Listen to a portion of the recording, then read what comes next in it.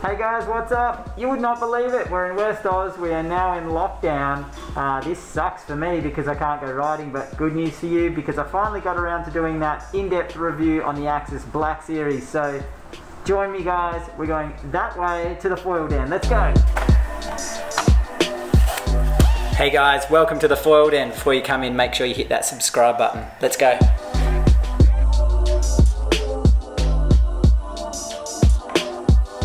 Hey foilers, what's up? It is so good to be back with you with another video, and this time we're talking about the new Axis Black Series.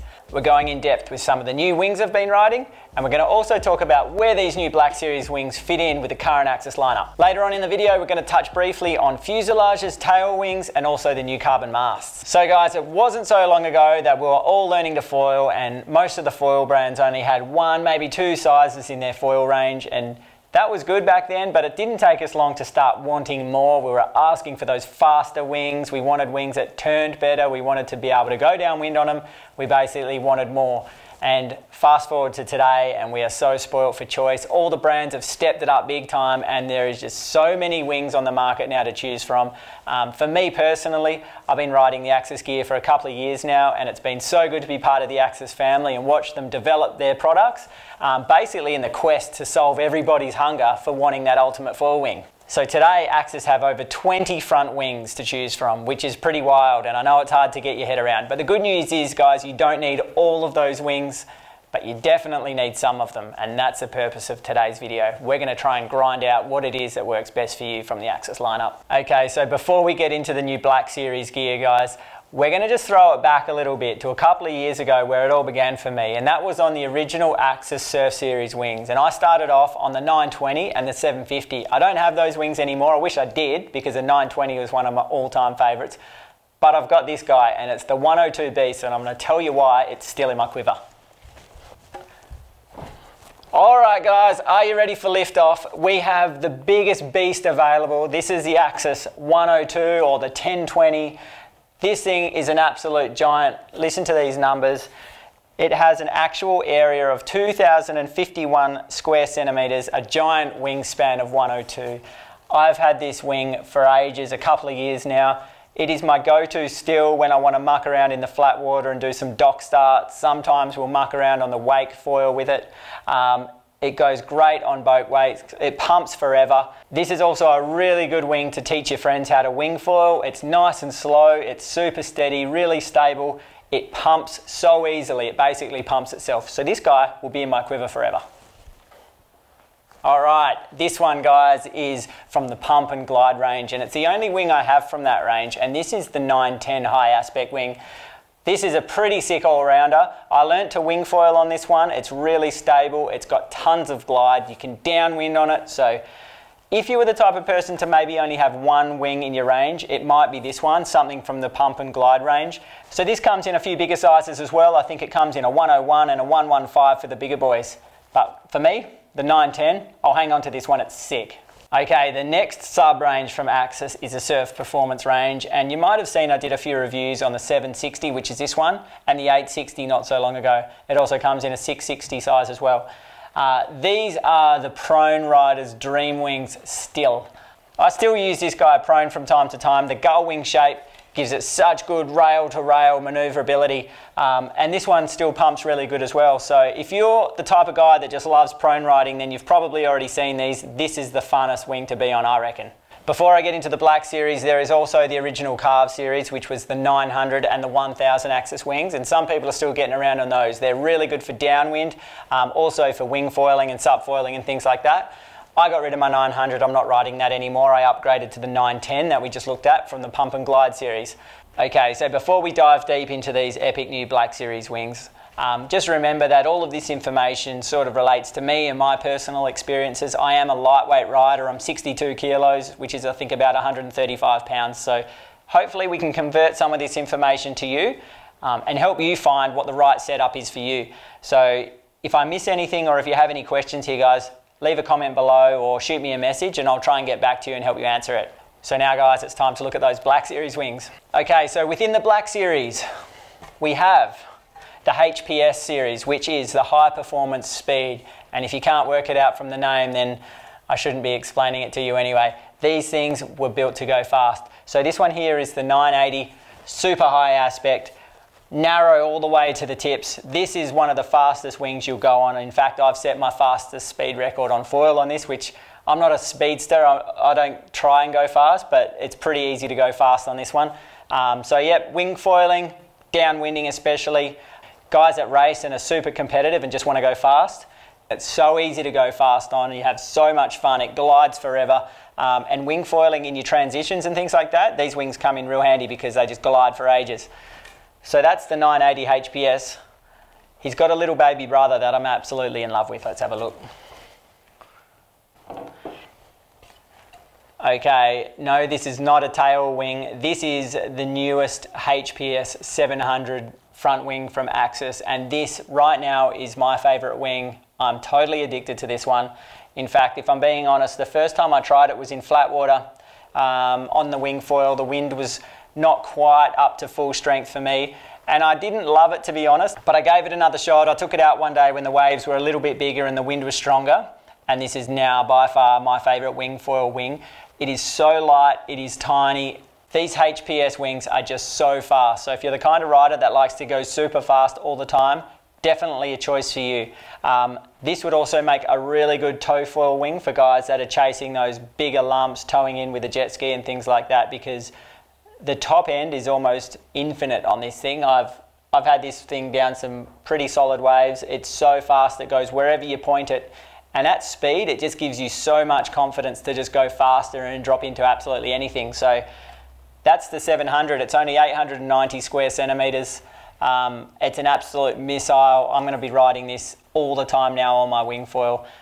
It's an absolute dream. Okay, next in the Black Series range, we have the BSC wings, which is the broad spectrum carve. So these are a bit of an all-rounder series of wings now that fit the new Black Series fuse. And while I mention that, I'm just going to explain why the Black Series has a new fuse. I did touch on it briefly in my last video, but people wanted fast wings, and that really is what the Black Series is all about. So the profile of these is much thinner than any of the previous wings from Axis. So they needed to redesign the fuselage.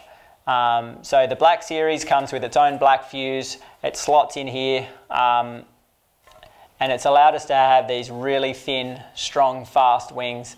Okay, so I love this 890 wing for prone foiling. It pumps really well. It's very gentle dropping into waves. It doesn't give you that really sudden lift that bucks you off. So it's really manageable, and it's really forgiving in the waves as well. So that's what I like about these. The first thing you'll notice is how smooth they are and how easy they are to ride. Massive range on them, great bottom end, but also really good top end. You can easily downwind these wings as well. So the 890 is great, really fun prone wing. That'll be good for the guys that are a little bit bigger. And this also comes in some bigger sizes as well. No use for me, I'm such a lightweight. But I love the 890, super fun wing. And he has a smaller brother, which is now my favourite prone wing, which is the 810. So the 810 is 1,070 square centimetres. Nice and flat profile, super thin, really fast, nice and loose in the surf. I match this one up now with the flat 460 rear wing, and it's such a loose setup in the waves. You don't have to be too worried about breaching a wingtip through your turns because you can recover pretty easily. Plenty of glide on it, super fast. If there was any downside to this, it's maybe that it's sometimes too fast in the surf. So depending on the type of waves I ride, I might go back to the old performance surf series wing like the 760 or the 860. But depending on the waves, you know, if we've got long rolling waves with lots of really big connections and I need to be able to pump super far, I'll take the 810. So I've been exclusively prone riding this one now for quite a few weeks, and I absolutely love this. Okay guys, so to summarise the new Black Series, both the HPS and BSC series, they're super quick wings. So if you're the kind of foiler that's looking for that extra speed, definitely worth considering.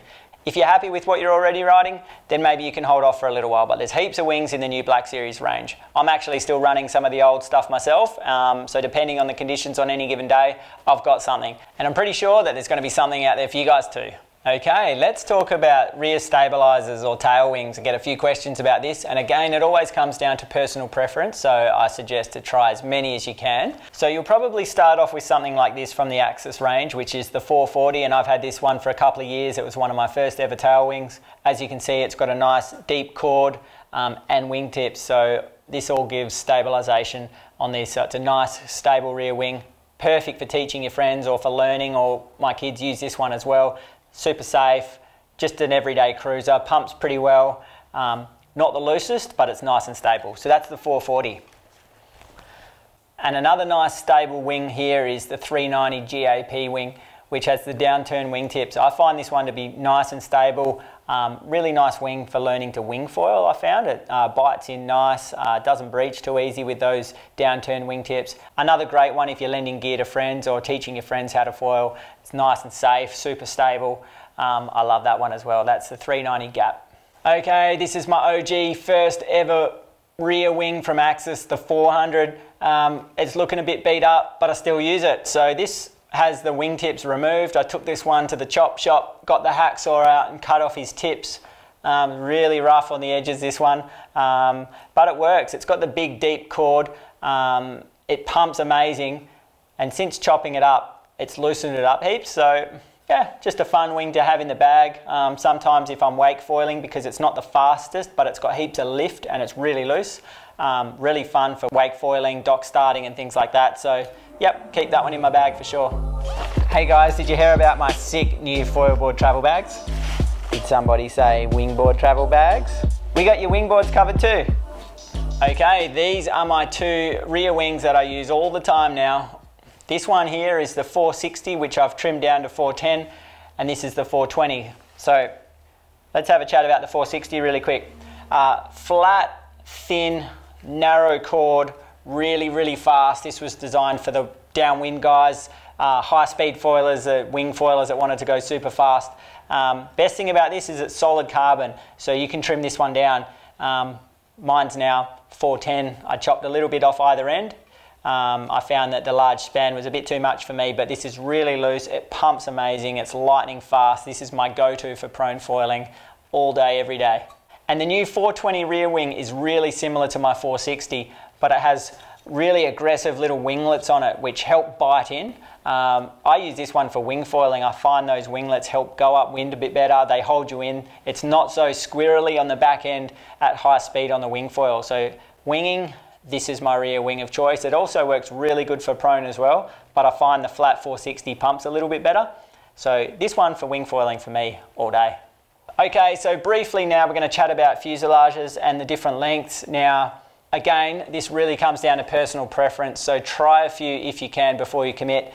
A lot of people ask, what's the easiest to pump with? Do you go shorter or longer? For me, I find that one isn't easier than the other. They're just different, and it really depends on the pump style that you prefer.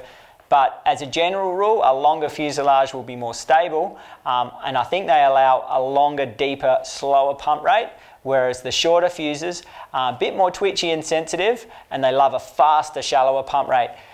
So for me, when I'm prone riding, I'll use a shorter fuse. So in the red series, I have this one here, which is the crazy short fuselage. 585 millimeters long. I use this for my prone foiling when I'm on the 760 wing or something like that. Really awesome.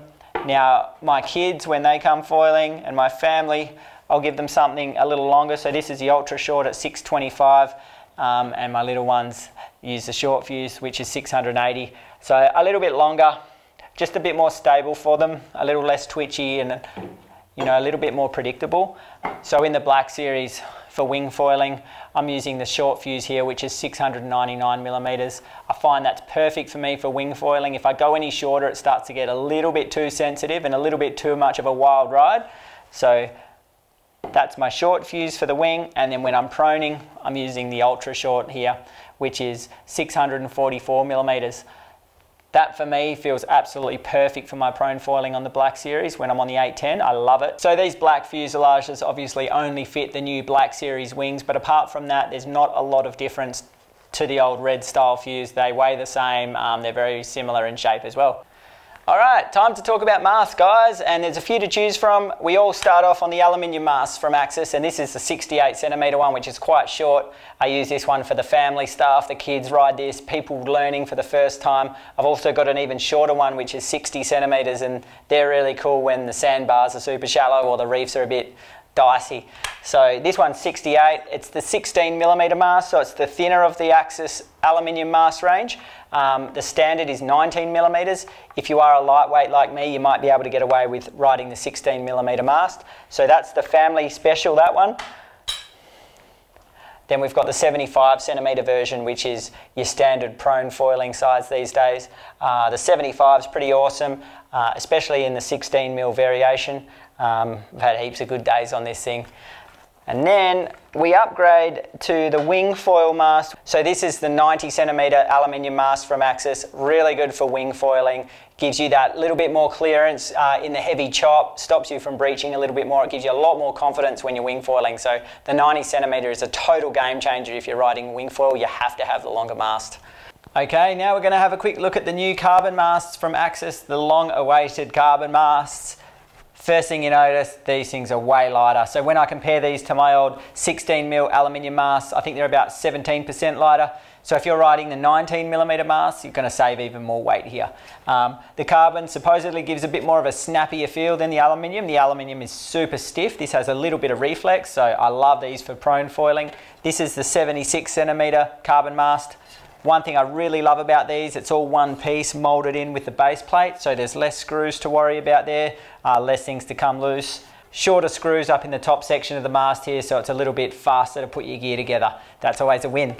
And then for wing foiling, I've got the 86cm carbon mast, and I've been absolutely loving this. Another great feature of the carbon masts is that they're tapered in design, so they get thinner down here. Axis call it chord progression. So they're a little bit faster through the water column down this bottom end. So as you're foiling, you can find that sweet spot down here and they just absolutely fly through the water. So the carbon masts are amazing. Are they essential? Or maybe more of a luxury item? If you've got the rest of your gear totally dialed and you really want to treat yourself, definitely look at getting yourself a carbon mast. They're insane. Okay guys, so I hope you found this new video on the Axis Black series to be informative. Hope it helped you get your head around some of the new gear and the full Axis range. It's totally growing by the day, which is good news for us foilers. So if I missed anything guys, shoot me a message, leave me a comment, and I look forward to catching you guys next time. Catch ya!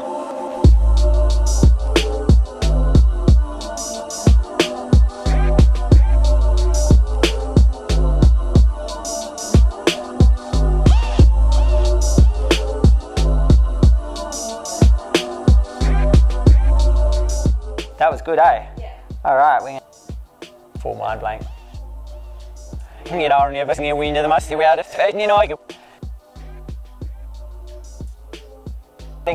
on in the video, no we're not. That was it, eh? Yeah. Is that good? It's way better, eh? Now it's just tails and masts. Did we nail all of that? Now, maybe I do it with a wing in my hand. Oh, that was close. No, I'm pretty happy with that.